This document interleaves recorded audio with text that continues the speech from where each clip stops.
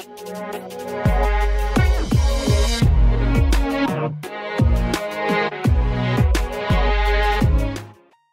hey guys, what's up? This is Ezekiel, and today we'll be starting a brand new King of Thieves Let's Play series. Yeah, legitimately. So I was considering to do this for a very long time, but I wasn't really sure what the solution was, because obviously on my iPhone 6 I already had an account and I was already like kind of rocking it, you know, getting to the what was that very last league after, like, I forget what it's called. I know it's like diamond or crystal or like the ultimate league, like something along those lines, but I wasn't really sure how to start a new series just because I was already so far into the game. But what I did is that with a little bit of some research and stuff, I actually figured out a way to play King of Thieves again, brand new, all fresh, without losing my old stuff. So we're just gonna play it right here, and I'm not really sure how long this is gonna be like. And first of all, I know that I've already made another Let's Play that I never finished. It's only like 3 episodes long, but this one's going to be different just because I'm actually recording this on my PC. So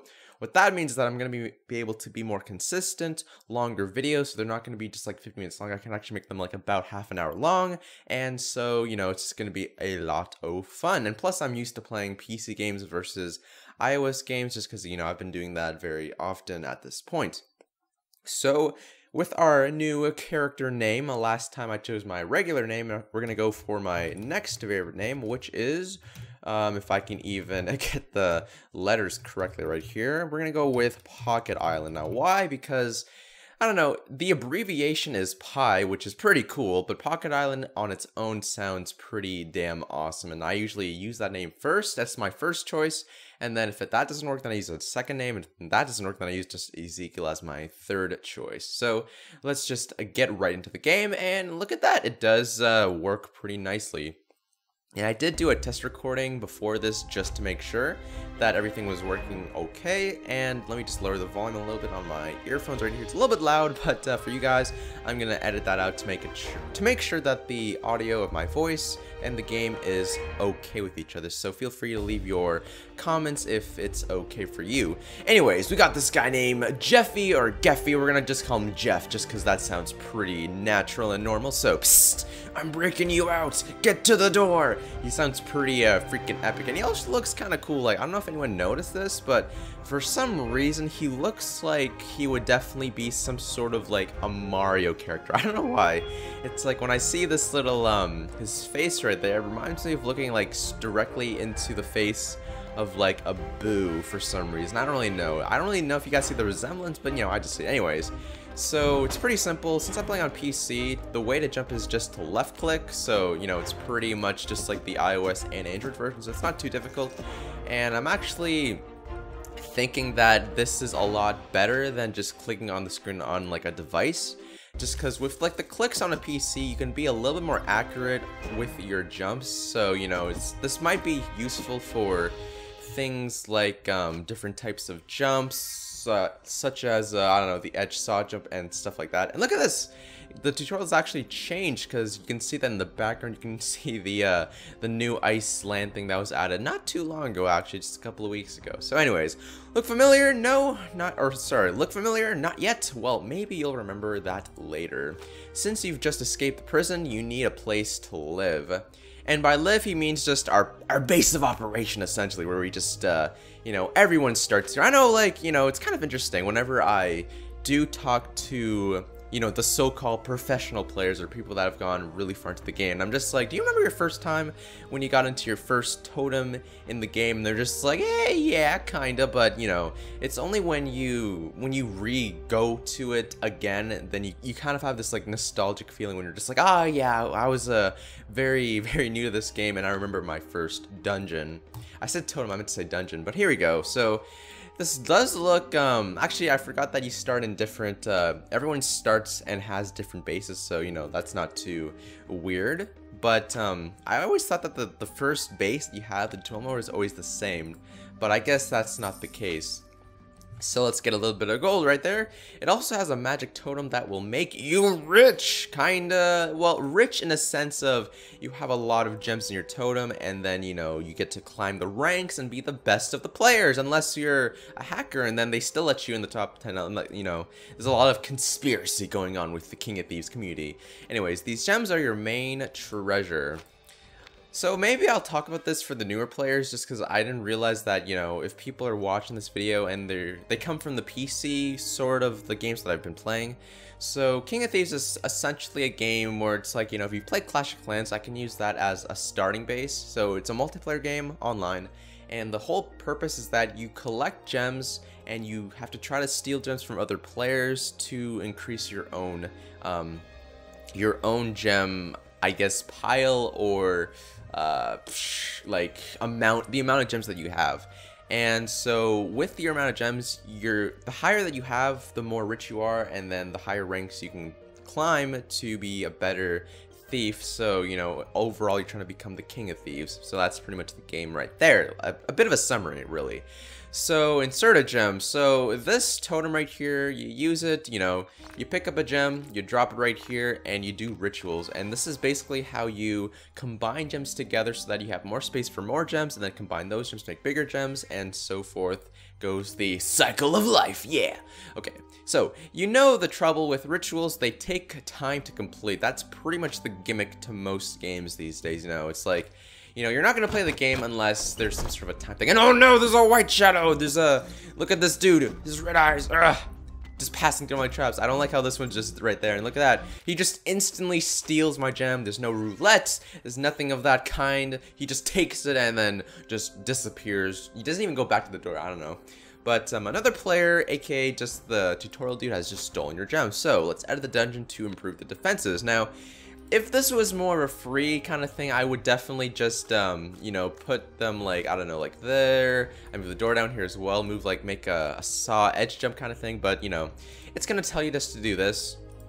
So the edit dungeon thing essentially is just where you edit your dungeon, make your base a little bit better. And so it makes it harder for other players to get into your base. So essentially it's kind of like if you've played the and this game is made by Zeptolab, by the way. So if you played any of their games like the Cut the Rope series, then it's kind of like that puzzle aspect where you go from point A to point B. So you start at the door, you go to the totem, and you have to bypass a lot of traps to get to the door safely. Or sorry, get to the totem with as little damage as possible. So over here is the attack area where you can see, you know, the whole map of the area. Essentially, this is like the single player story mode in a way, also like the puzzle mode. And then here, find matches. This is where you can find other enemy players. So we're gonna be attacking this guy, Shady95. Let's do this. So every base has this like lock system in the doors. Now as you get further into the game, those locks will increase in value, making it a little bit difficult to break through unless you have the sufficient amount of keys to do so. But early on, it's not too much of a problem. So this isn't too much of a big jump right here, and obviously I say that and I just die instantly. Now for some reason there's a bit of a delay whenever I click. I've noticed that it's like, it's not too noticeable, but it's like maybe, I want to say a second when I click it, and then actually registers it as a jump. So it's kind of sucky, but I mean, this is the best alternative for what I want to do, to play this as a series on the channel, just because, you know, King of Thieves, people like the longer videos, and I just thought, hey, this makes perfect sense for me to do this. So anyways, we got our gem back right here, nice and awesome. Let's just put it back into this, just to, you know, resume that. And so, well done. I can notify you when other players steal your stuff. No thanks, just because, you know, we're playing this on PC, it's nothing too necessary. So over here is your achievements, essentially, and or missions. People call achievements missions, whatever. I just call them achievements just because that's what they were originally supposed to be, but then you have to get rewards for them as well now. So edit your dungeon, and we get orbs for clicking a button and moving one trap to, like, you know, 3 blocks to the left, 2 blocks down, pretty much. So use this knowledge to regain your treasure and become the King of Thieves. So there you go. He basically said what I just said in like a couple sentences right there. So we'll meet again soon, and goodbye. Okay, so more onto the interface right here. Again, this is for new players, just because, you know, I assume that people who would watch this video either know the game really well or are just getting into it. So over here, actually, I don't think you guys can even see my mouse, which kind of sucks, but on the top left corner where you see like the green sun area where like the giant one inside it, that is your experience and level bars right there. So the more experience you gain, which is the green orbs that you may have noticed when we were playing, the more you collect them, the higher level you will become. And to my knowledge, being higher level, it just means that you're going to face other higher leveled bases from their players to get better gems and whatnot. And then over here, you have your three main currencies. You have your gold or coins, no, I think it's gold, your orbs, and then your keys. So the keys are used to, as you may notice or may expect, use them to break through locks to get into other bases. The orbs is kind of like that, you know, pay to play currency where you use that to get extra speed ups and stuff to essentially like to boost your production values and whatnot so that you don't have to wait so long. And then the gold is the main currency where you use it to buy upgrades, upgrade traps, base upgrades and stuff like that. I'll get into that in a moment. And so here are the base upgrades right here. Now, of course, there are actually all these upgrades, but we can't get them yet just because we have to kind of climb the castle tree-like structure. So you start down here and make your way to the top. And I think what I'll do to start off is I'm actually going to focus for now on the lockpick capacity, just because the locks and this isn't super useful, because the locks, you know, typically if you're starting out and you have a really good base, then you want to do something called skull farming, or sculling for short. And so what that means is that you just let people die continuously, collect the skulls, and you get a lot of gold from it. But I'll explain that as that comes up. Here is your gold mine where you collect your gold, pretty standard. Here's your totem, we've already gone through that. You know, here are your gems. You can add more slots, which costs some orbs, but it's pretty useful actually, so that you can carry more gems, so that you can have, you can raid more often and stuff like that. And then over here is your guild chat area. This is actually a new feature that was added, you know, well, it's not really new anymore, but it was added quite a while ago. But if you're in a guild, you can chat with them and stuff. Over here, this is where it gets a little bit complicated. So this is like, you know, you find your leagues, your guilds, the top guilds, and your friends list, tips and tricks. And by the way, for some reason, I don't know why, it's like, I never found it's to be quite worthwhile to go to the tips and tricks, but you can go here if you need to find more information and stuff like that.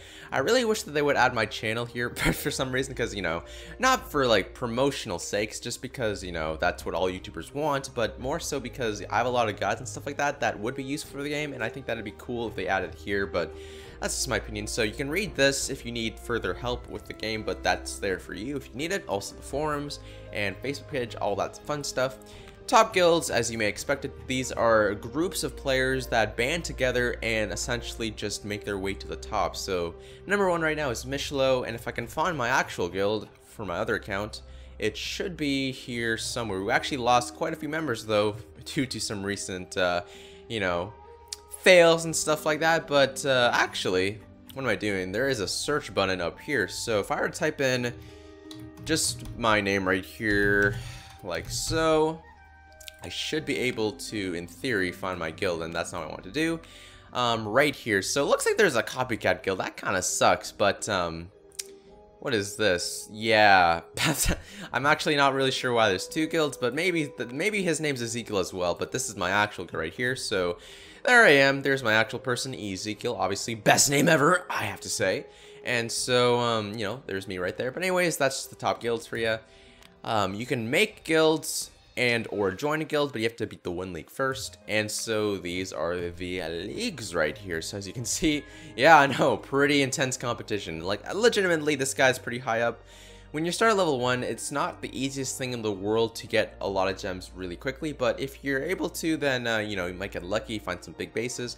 So I got our first guy right here. His name is Jace, and as you can see, there are a lot of tiers. Actually, it doesn't stop here if you think that's the case. It actually goes even further than that. So, you know, when the time comes, then we'll talk about that in more details. But the win league and stuff, it's all here. And I'm not going to go into too much detail just because, you know, it takes a lot to explain, but hopefully I've done a good job for the first 15 minutes of talking about the main mechanic of the game. So congratulations on your first enhanced gem. And so, you know, every time you finish a ritual, at least for the first couple of levels, it will help you greatly for leagues and stuff like that. So here it goes. It goes back to this. When I just got here, I already talked about this, but Lord Raston, this guy right here, he's kind of important to the main storyline into this story right here, but I'll get into that as time goes on.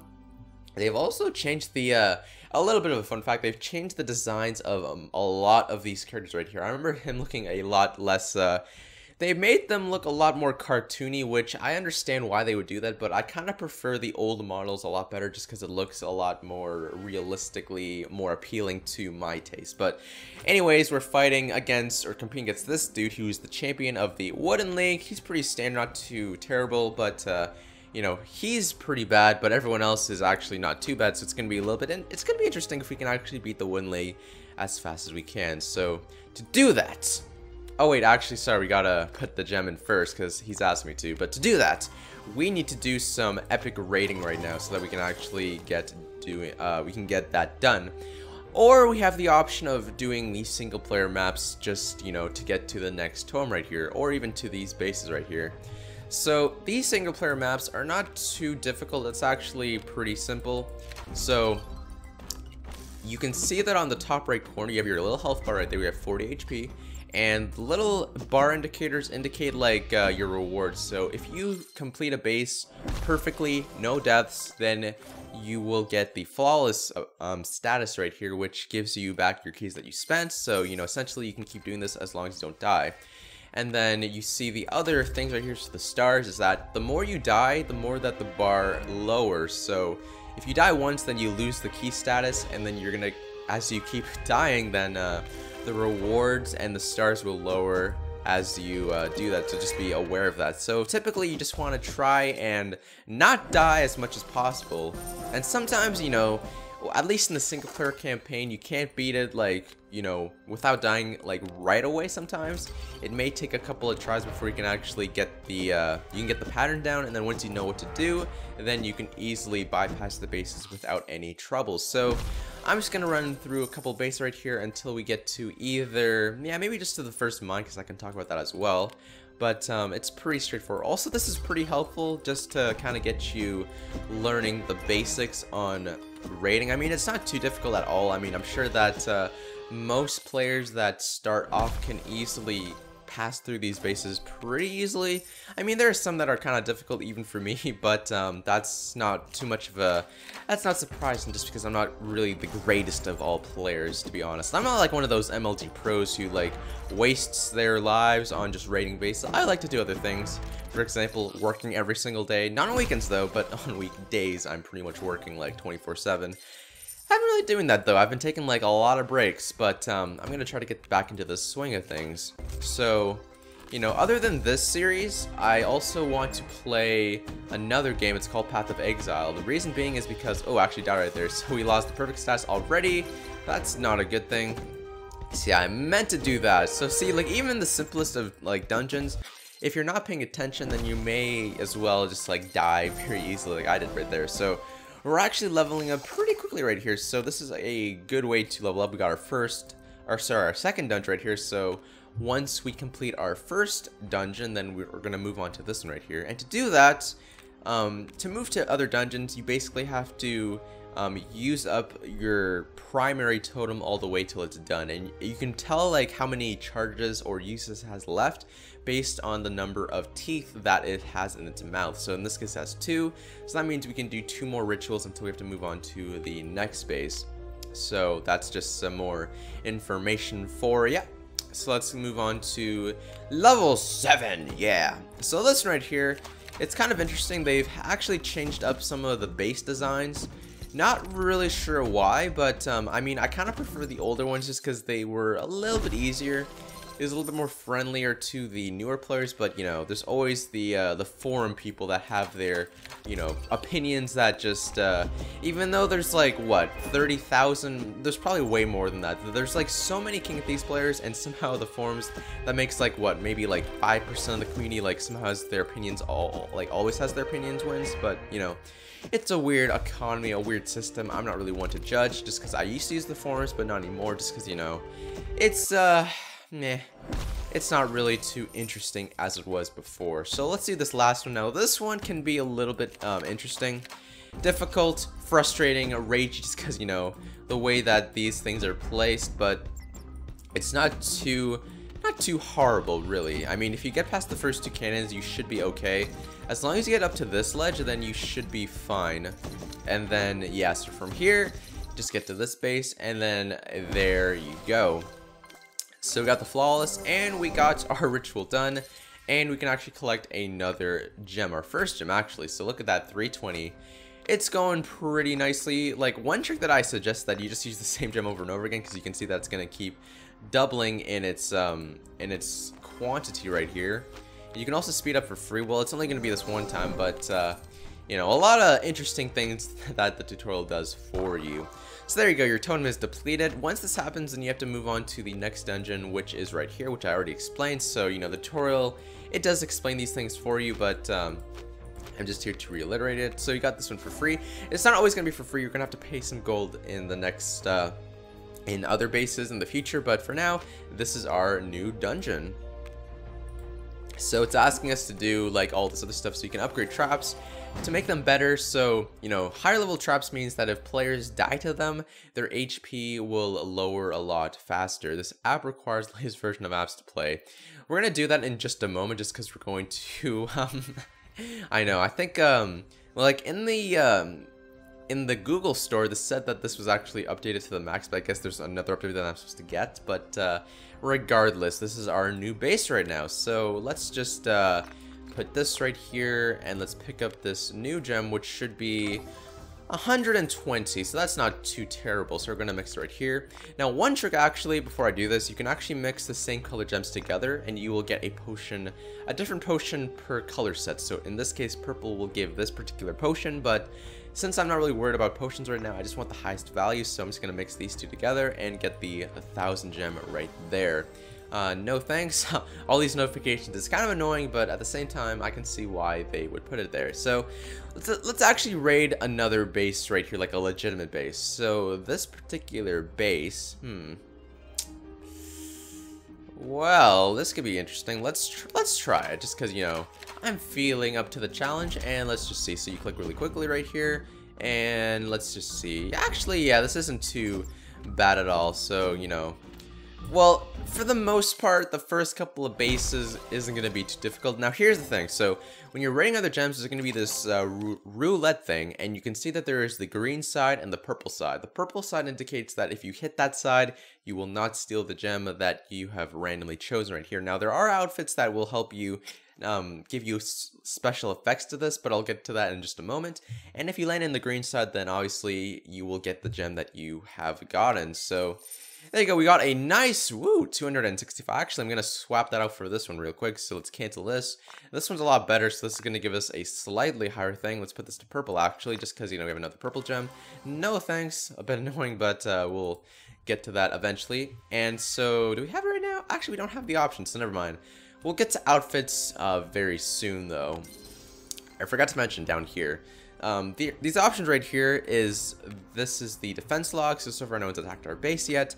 This is the missions, of course, and then this is for if you're in a guild or you have friends, then you can actually have people to retrieve your gems and help retrieve other people's gems as well. So it's kind of a nice system right there. But anyways, that's just some extra stuff that I forgot to touch, just because, you know, this game is really, it's kind of interesting, actually. It's an iOS game. Typically, they're not super crazy, unlike if it's like Clash of Clans, then of course there's a lot to talk about. But this game actually surprisingly has a lot of content to just to look at. Let's be careful right here, and woo, that could have been bad. But looks like we got some really nice gems right here. If we can steal this one, the purple one, that'd be great. And yeah, woo, look at that, 1000. Wow. Can we actually fit that in this gem? I wonder. I'm not really sure. I don't think so, but we'll try.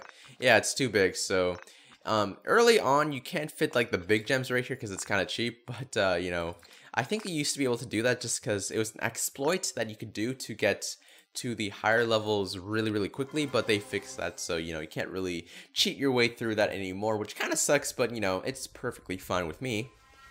And yeah, so we have another 5 minutes. We can actually I forgot that we were still recording this before, so I guess we'll record it till like, I don't know, when my timer says 32 minutes, then we'll stop. But we'll raid a couple more bases. So let's try this one. This one actually looks kind of interesting. So I imagine that, yeah, that's what I thought. So you have to jump like right here.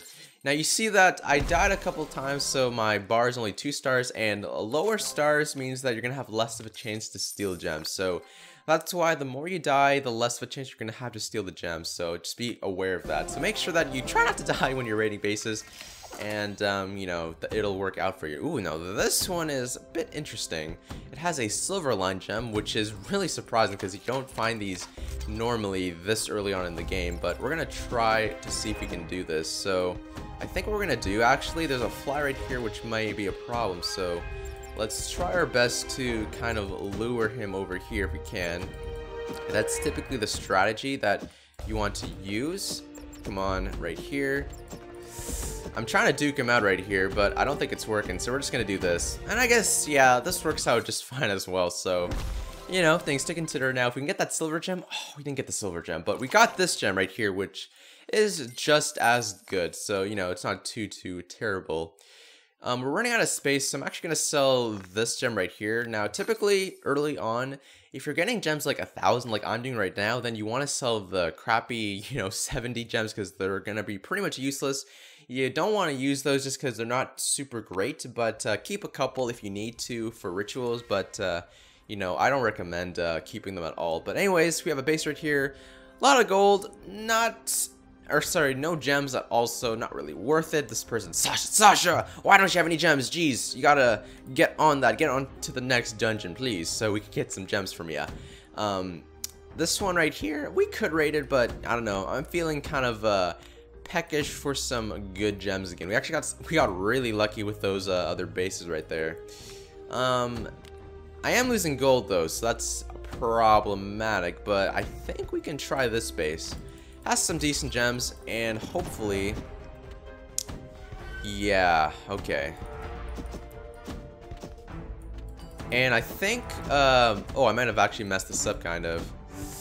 It's that red guard, yeah, that red guard, the way it's timed, it's gonna be kind of, yeah, so you see that if I do that as well, it's not gonna work. So I need to lure out the fly first before doing anything else. So like this, there you go. So there's always, no matter how hard the base is, unless it's hacked, of course, then there's always some sort of solution that you can do.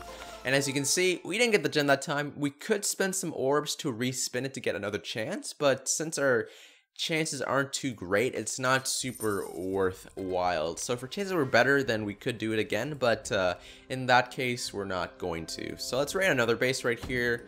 Let's try to go for,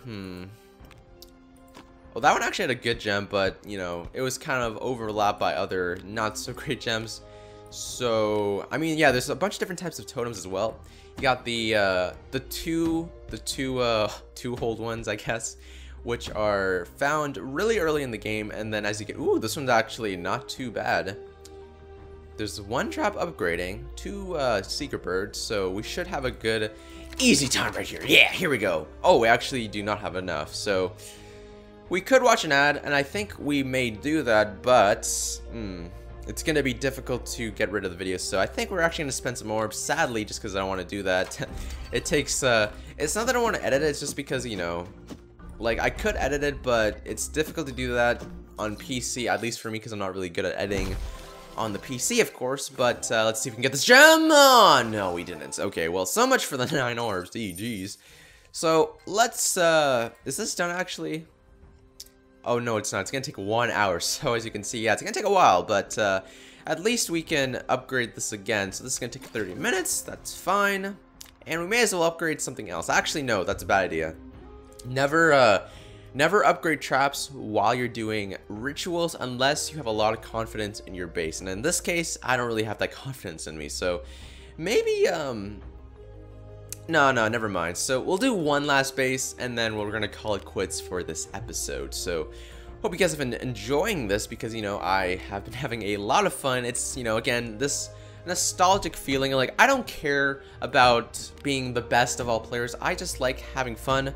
I like to have fun, sorry. And, you know, going back to these really when bases were simple and were easy to raid, it's gonna get a lot harder as we progress. But I like it when the bases are really easy and simplistic. But you know, that's going to change very quickly if we are successful. Let's try this one actually. This one uses a platform which we have yet to try for ourselves. Well, I've done it myself already, but you guys haven't seen it. So let's see. Let's do this. Okay. Ooh, that was kind of interesting. Okay.